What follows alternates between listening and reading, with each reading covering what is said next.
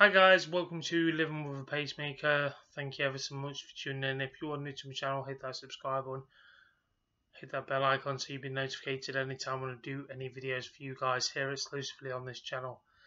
Now this channel I've opened up officially now, it's open. Obviously you've seen my backups go onto this very channel. I know it's a big risk putting new channels with backups from my original channel. I know, but I had to do it because obviously I want to focus on Gavai Knott's channel towards obviously talk about professional wrestling, and I want to focus on this channel bringing you gaming vlogs towards my Living with a Pacemaker series like you've seen today. So I hope you can understand why I've done it. I'm hoping it pans out the way I hope it pans out. I don't mind if one person tunes in. I'm one of these people with that sort of mentality, but with the World of Sport thing, the way it's got a lot of traction, over 1,000 on the premiere or pre-show, you want to class it as, the plot towards introducing that series and obviously giving our thoughts before the series started. And now the series started on ITV, we've got a lot of traction and a lot of people watching it, including wrestlers like Justin Syston. And quite honestly, I still can't get over the fact that the amount of people that are actually tuning into that. So that's why I've done it. It's nothing towards the people that I've gained over the series of Living with a Pacemaker and my gaming scenarios to bring to you guys. So I hope you can understand that. And going forward, it'll be other things other than professional wrestling as well. So there might be computer games playing FIFA. There could be games playing other different. You know what I mean. So I'm bringing different entity towards this channel. Obviously, it's a new home because quite honestly, that's why I've done it. And I'm quite nervous doing it. Granted, it's a big risk, but end of the day, I want to just please numerous of people on the internet. It's not them asking me to do it. I volunteered to do it. Right, on to the Blu-rays that I've picked up today. I've picked up one film that I've been dying to see for numerous of years, and it's in the quid shop. I'm going to point blank range this. I swallowed my pride. I finally went into CX this past week. I was nervous going in it after the way they treated me, but I thought, fuck it, stick it to the man, as they say. But I went in there, their selection of Blu-rays is getting poor. My God, very, very poor. Pound Shop are outshining you. Jesus Christ, Poundland is outshining you. You know, and I picked up a few titles from Poundland again. You know, I'm going to be putting blind range here. The only places I think are reliable at the moment for Blu-rays on deals is Music Magpie, Poundland. I know they get supply Poundland before anyone says it. That's about it. CX has gone downhill. I haven't checked HMV out for obviously if they've got any decent reduced ones, but for a quid, I don't think they're gonna have any quid titles, to be honest, and that's just my own a point of view. Now, the moves that I picked up here, there was one wild card that I've not actually seen, and obviously there was one for my sister, because obviously she started collecting Blu-rays, which is fantastic, even though she hasn't got a Blu-ray player. I do apologise about my phone. And one thing is, though, that I'm keeping an eye out for a Blu-ray 3D Blu-ray player for her. If there's a decent price, any recommendations, anyone watching this, for a decent price, let us know in the comments, please do. But these, I was surprised to see these in because, quite honestly, some of these I was actually, one of them I was looking forward to picking up at some point on Music Magpie because it was on a special deal, but this is even cheaper than Music Magpie, even though they get this stuff from Music Magpie. So, going forward, I got Push. I've heard really good things about it. I'm looking forward to watching it. I've watched the trailer and I like the look of it. So, for a quid, you cannot go wrong. This was technically the wild card. The wild child, even though it's a wild card. to pick up. It looks like a Mean Girls sort of 2.0, like a rip-off of Mean Girls. Anyone else seen it? Please let me know. And obviously it's got Julia Roberts' daughter. That's actually in this. I've heard nothing about this. I've only seen like a couple of her movies. To me personally, I feel like she's trying to follow in her mum's footsteps with some of the roles that she's actually had. What I've actually seen. It'd be quite funny if they did Pretty Woman 2 with her, wouldn't it? Imagine it, a sequel with her in it. Like, that would have been. Talk about inheritance towards the family tree. Now, this one I was actually surprised in. This is factory sealed, not.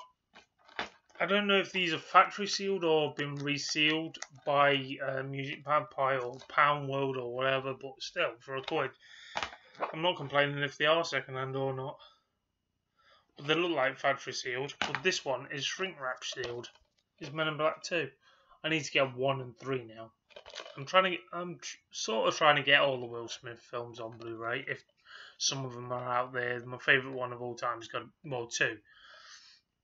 Quest for Happiness, I think that's how you pronounce it. I'm not really sure, guys. But this is Men in Black 2. It's factory fucking shrink wrap sealed, which is a bonus, and it's a quid. So, and you got the nice slip cover. Don't know what the cover's like underneath. Quite honestly, I like the Men in Black franchise. It's fantastic. I'm hoping to get a few more films very, very soon as well. And the one I picked up for my sister, because I know she likes this movie, is Mirror Mirror. Now, with Mirror Mirror, I'm not one of these people that sort of like these sort of films. Don't get me wrong, Labyrinth is one of my favourites. Even though my sister bought me for shit for it when she was little. She's going to kill me if she watches this. But one thing is I want to actually say, I do like the artwork on this. They've actually kept to sort of standards towards old school sort of style. Like, sort of like Disney sort of style, even though it's not a low budget film, but still. I'm going to surprise my sister with that one. So, not bad for £4. £4 worth. So,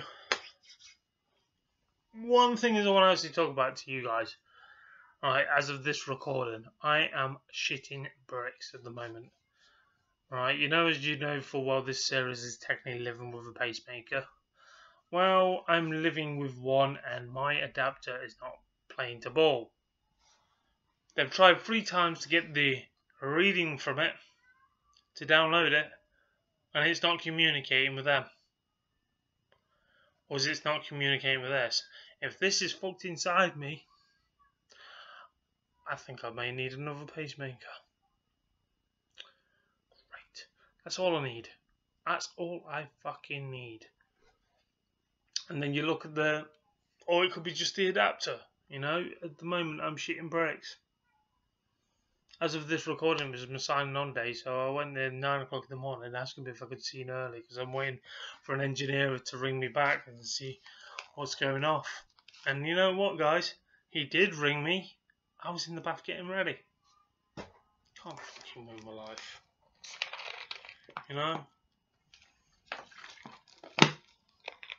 It fucking screws up. It's screwed up big time. Not my life. I mean, like, fucking pacemaker shit.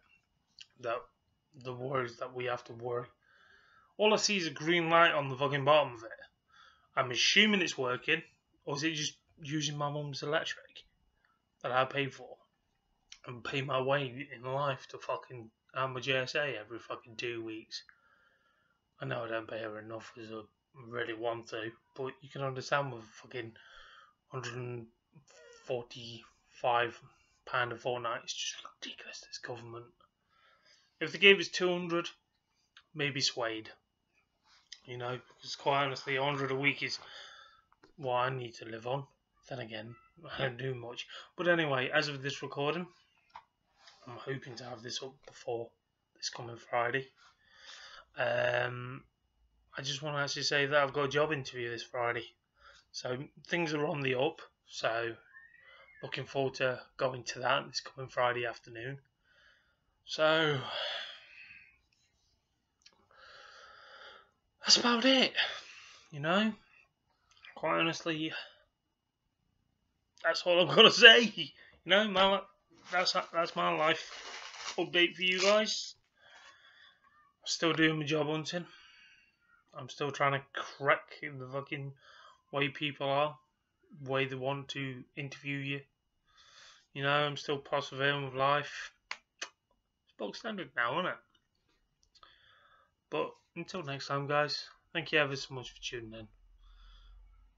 But as well, it's starting to get hot again after the torrential downpour we've had the last few days. And I'm sweating buckets. Not as much, but I tell you what, again, I can't thank everyone enough for the support that you're giving us towards the Sport Wrestling Fan Reaction on my main channel. That's just crazy amount of people tuning into that. And I'm looking forward to watching episode 2 this Saturday, and then obviously filming this Saturday straight after it. Should be on the main channel, hopefully by Sunday evening. Just depends how long it takes to edit, and then obviously Nick dropping me his side of the camera side. Just can't wait. Really cannot wait. Thanks guys for tuning in. Catch you guys soon.